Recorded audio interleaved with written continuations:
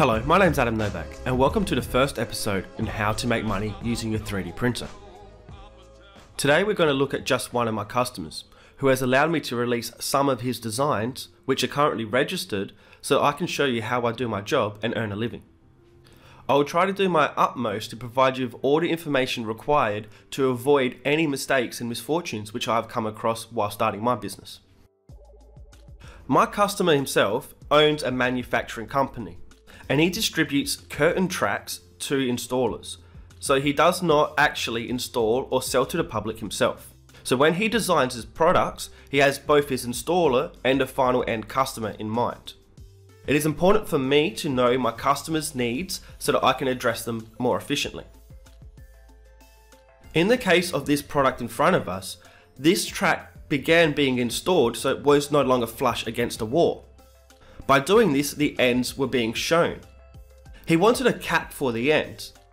Usually to prototype this product would take many days for him. He'd create a resin and inverse molds and then use resins to create this product. And to make adjustments could take days from that because you have to recreate the resins. By using a 3D printer, he can very quickly get the product in his hand with exact measurements, so that he can send off the file or the actual printed product and get the die-cast molds using that. To get changes done to a die-cast mold, if any mistakes are there, can cost several thousands of dollars at the best of times. That is why by providing this 3D printing service, you can provide the 3D file and a physical model to ensure that no mistakes will occur in the final product. It also greatly speeds up the prototyping process by allowing your customer to be able to send off a 3D visual file and have it registered almost immediately. Another thing most of my customers do love is they can sometimes send off the anonymous functions of the models and send off the measurements instead. In that way, there's very limited chance of stolen ideas or designs, which has happened to some of my customers in the past. And now to begin, the first thing we do is to clock on. In order for us to earn a wage, we need to charge our customer. So check the time, and this is the time that we begin charging. Now begin to take some measurements so that we can enter this into the 3D environment. I use a set of digital veneer calipers. If you're going to be prototyping by design, you definitely need a set of veneer calipers, digital preferably.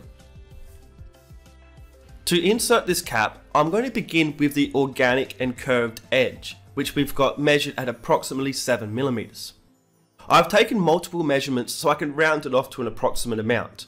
By doing measurements multiple times, you can ensure your prototyping will actually be quicker, not slower. I will enter a circle into the 3D environment using Blender.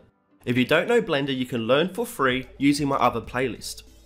All the software is also free, all you need is a computer. Once this circle is inside of Blender, I'll push T to open up the toolbar and change the amount of vertices to it, giving it a more smooth and organic shape. I will then change its dimensions to be 14 by 14, so it is now the 7mm that we see here in radius. I'm going to reduce the radius by 0.1mm. This is because I know my 3D printer prints with a tolerance into real life of 0.2mm. So there's often an overhang by the nozzle of 0.2mm in total. So by subtracting 0.1mm from each side now, I'm able to prototype very quickly and easily and ensure I get a finished product for my customer in the quickest time. Since we know the radius of our circle to be 6.9 and we have a measured width of our track at 10.4, all we have to do is subtract 6.9 from 10.4 and extrude this vertex out by that amount so that our 3D prototype is now the same width as the measured track. I will then remember to subtract 0.2mm from this vertex on its axis so that the 3D printed object will come out in real time as the object prototype is necessary. I would then do the same thing to the top vertex of the semicircle by pushing E, then Y, so constraining it to the Y axis. Then I can manually type in 15.3, so it's moved up by 15.3mm on the Y axis. This ensures that our model is now exactly 23.2mm on the Y axis, so there's a tolerance of 0.2mm ready for our 3D printer. All I do now is to continue to fill in this object, making sure it's clean, so that it's ready for any alterations in future. I'm extruding these edges to the cursor because this I've found to be the quickest way to infill an object and keeping it quite topologically clean. The next thing we're going to do is to create the insert or the plug of our cap. I will separate the semicircle which we have already created, and I'm simply going to subtract 1.2 millimeters so that it fits into the measured cap. I'm using 1.2 millimeters because this is the measured width of the wall. Since I know the width of the wall, it is quite easy to make these adjustments. If your object center is at the center of the circle, you can simply subtract 1.2 from the dimensions of the object, which will put it in place very easily. You can push Shift and S to control the cursor location, and Control Alt Shift and C to change the origin of your object. I will then extrude this wall segment out using the same process we've done before, subtracting the width from the current radius, being ensured to leave a 0.2 millimeter gap so that it can fit into the real-time cap. I then simply extrude upwards so that we have our plug which will fit inside of our trap. Now we can go to front view or side view and extrude this up so it's a solid object which can be printed. By again using cursor constraint, we can select all of these top vertices and scale it to the 3D cursor.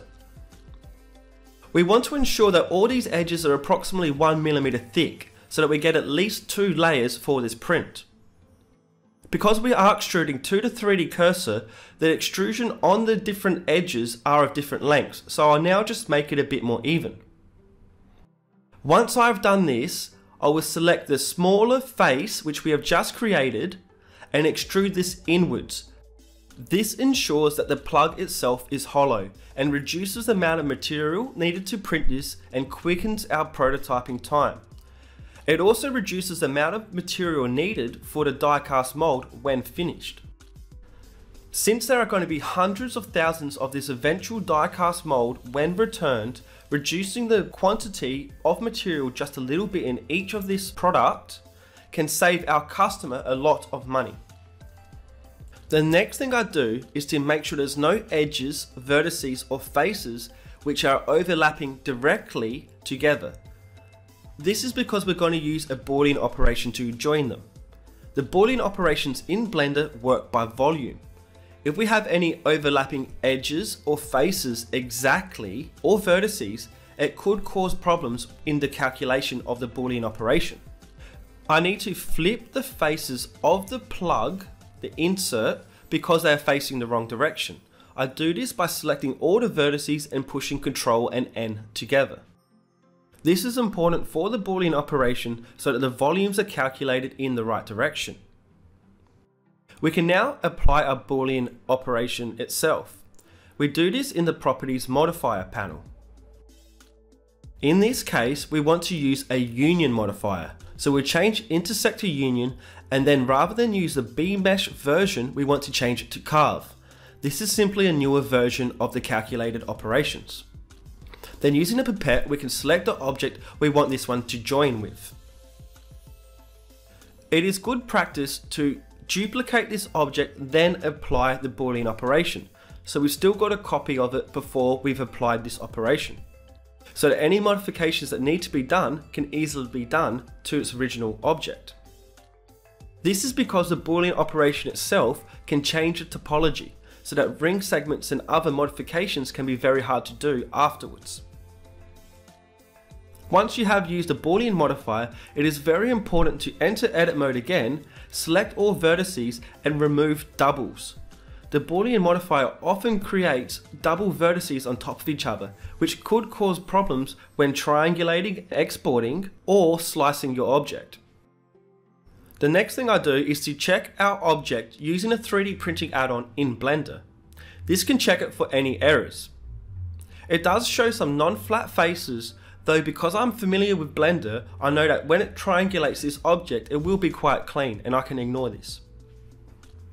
I now export our object to prototype it at only 1mm thick for the actual base and about 2mm for the plug. This is so I can print a very quick stencil and have it in my hand in a matter of minutes. And if I was smart, I would have mentioned to start preheating your printer about 5 minutes ago, so that it's already quite hot. So all we have to do is export this object, print it, and we can see how the stencil fits into our cap. And here it is straight out of the printer. If I pick it up and see how the plug fits into the track, it seems to fit in quite well. Let's see how strong it holds. It does come out a little too easy. So I think I will make the actual plug itself slightly larger. Now let's check the outside of the actual track and how flush it fits. I'm quite satisfied with that. There is a very slight overhang in the outside of the track, but that's often because of a bit of squishing with the bottom layer. So I think that's quite satisfying, especially since it came straight out of the printer without any modifications. Now all I do is to open up the track file again and to create the file that we actually want to send to our customer. The changes I want to make is to actually make this plug fit just very slightly tighter. So I'll make it just 0.1 or 0.05mm tighter on both axes. This is because I know my customer and I know he likes a really tight fit for his plugs. I then just finish off this object by extruding it to the desired height that he specified. He wants about 2mm on the bottom outside of the plug overhanging and about 7mm on the insert. So I move it up by 5mm on the insert and down by 1 on the bottom. I can then export this cap one more time and I'll print it to ensure it is correct before I send it to him.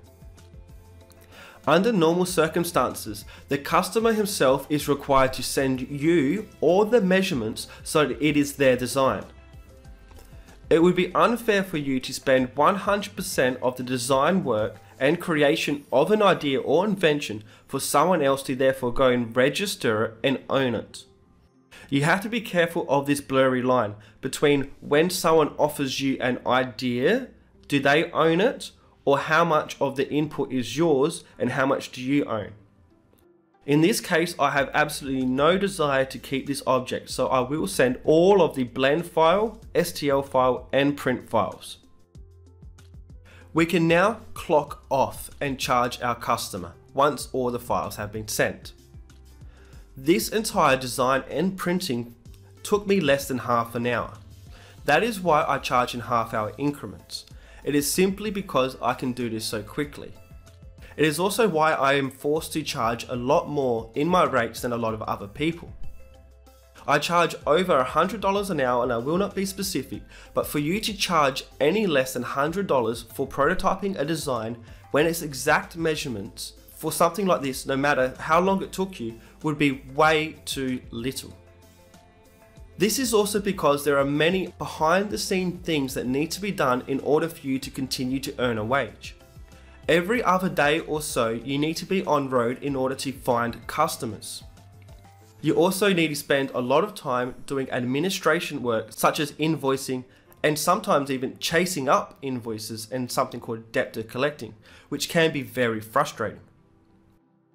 You will also need to decide on how much you charge for your 3D printing rates and files themselves. For the stencil, I will have stayed clocked on during the stenciling printing stage. Though when I printed the actual final product, I would have clocked off and changed my rates to a 3D printing rate. That is because I find it unfair to charge my same rates for the actual 3D printing process itself rather than design, since my rates are specified for design. I also don't charge my same rates to the public for 3D printing. That is simply because they will never be able to access this service. Nor do I often design for the public, simply because it's very hard for me to find an even balance for me and the customer itself, since they're often hobbyists and not actual businesses. At this moment, when I've sent the file to the customer, I was quite satisfied with it, and I had actually already satisfied my end of the contract. If he requires any more modifications from this point, no matter how slight, it is very important that you do clock on, because this is your job. You need to get paid.